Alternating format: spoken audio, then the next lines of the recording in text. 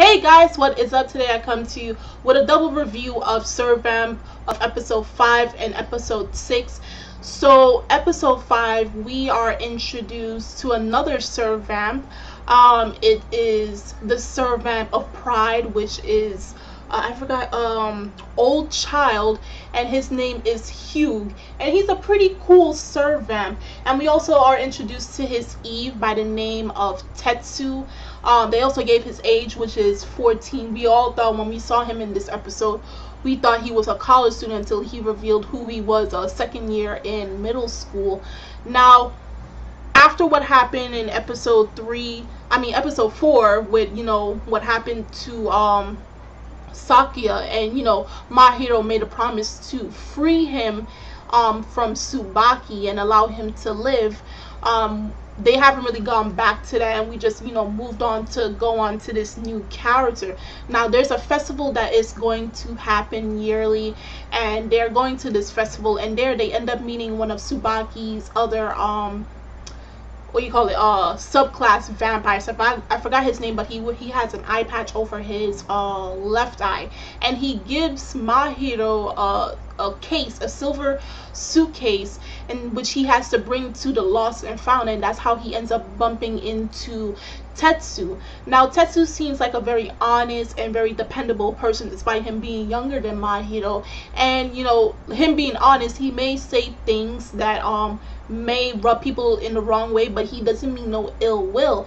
And we come to find out he's always carrying this coffin with Hugh inside of there. I guess that's Hugh's resting place. And we also find out that Hugh is the 4th Servamp, and of course, him being Pride, he is very prideful, and he has the most subclass out of all the servants, out of all the siblings. Kuro does not have any servants because he finds it troublesome, and he even says, like, how do you know if the person wants to continue on living? So I'm guessing a lot of these Servamps who make subclass vampires, possibly sometimes they make the people live even though possibly they want to die.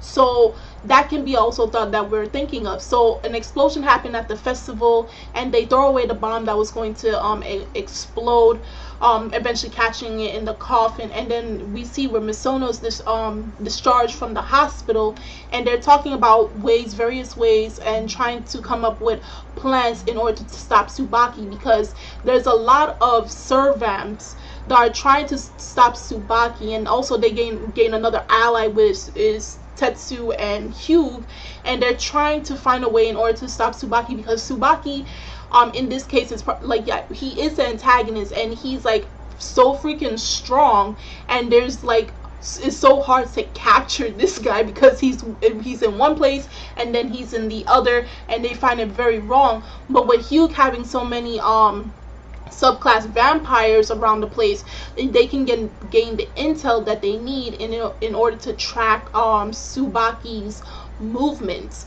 So that was basically what I really got out of episode 5, where we got the introduction of Tetsu and Hugh, as well as there is an organization, a neutral organization by the name of C3, and at one point they were containing Tsubaki, using him, I guess, for his powers or whatever it is, and they captured Mahiro to make him forcibly join their organization, and if not, they were going to hurt Kuro by sending out their elite team of vampire hunters. And they were talking about how Kuro knew who C3 was, and Kuro has been holding back on Mahiro. He has not been telling about him ever since they first met up in episode 1. So he has a lot of stuff that he needs to tell Mahiro, but of course, him being a sloth and being a very lazy and laid back person, he may find it troublesome. But Mahiro has to try to draw the truth out of him in order for him to understand this whole world about vampires and how they are involved with the humans. Of course, Mahiro, being his simple self, declines the offer and rescues Kuro from this the organization and from the hunters. Now, getting into episode 6, we are introduced yet to another Servamp and his Eve, the Servamp called Lawless. This guy, I thought he was like Tsubaki. This guy is crazy. He's all over the place. His Eve is, I hope I did not butcher his name. His name is Licht, and Lawless is the Servamp of greed. He is the 5th sibling, and you know, he's one minute he's happy, then the next minute he's sad. He goes on and off with his emotions, and we come to find out something about this guy, and it really does fit with who he is, as in greed. This guy, once he gets bored of something, or better yet, bored of his Eve, he goes and kills them and finds himself another Eve. So he does not stay long with the person who he is with, and now his current target, you can basically say, is Licht, who is a world-renowned pianist. He's not so far known in Japan, but it possibly is his first performance in Japan, and who knows, eventually, when time can tell, who knows if Lawless will end up killing him. And the funniest thing about Licht is that he considers himself an angel, and his powers allows him to have on like these dark boots which could enable him to jump far places and visibly kick the hell out of anything. He even beats up his own Servamp, which Lawless doesn't really care at the end of the day, because he'll end up hitting his own Eve. You would have thought the relationship between a Servamp and an Eve is like a cohabiting, you know, they're friendly, or they're actually able to, you know, understand each other to a certain extent, and you would not expect a Servamp to actually beat his own Eve, and the Eve doing the same exact thing. So they have that type of relationship where, you know, he doesn't respect him, and he thinks of him as a Licht thinks of Lawless as a demon. I mean, he's somewhat like a demon. He doesn't care for any life, and he do as he pleases, and he goes on rampaging on him, and Lawless will do the same thing. Now Licht is having a concert, a private concert, and Mahiro's still trying to gather allies in order to defeat Tsubaki. The interesting about this is that we have, you know, there are the 7 siblings. Coincidentally, you know, Tsubaki is the 8th sibling. And all those siblings, we have where gluttony, wrath, and greed are all opposed to not killing Tsubaki. They actually want him to live. And then, you know, we have lust, pride, and who else again? Lust, pride, and doubt. That was his envy, who are all to kill Tsubaki. But now we have where Kuro, he's in the middle. He cannot choose whether he wants to kill Tsubaki or if he doesn't.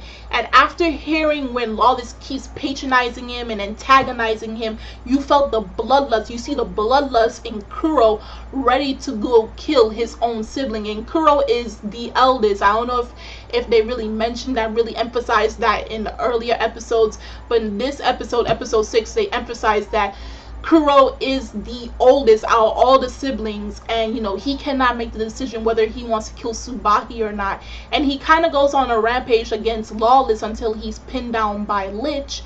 And we even hear where Lawless saying that when he was looking at earlier in the episode, he calls Mahiro normal. Now, I personally think that Mahiro, yes, he wants to be simple, but I think he needs to come out of his comfort zone.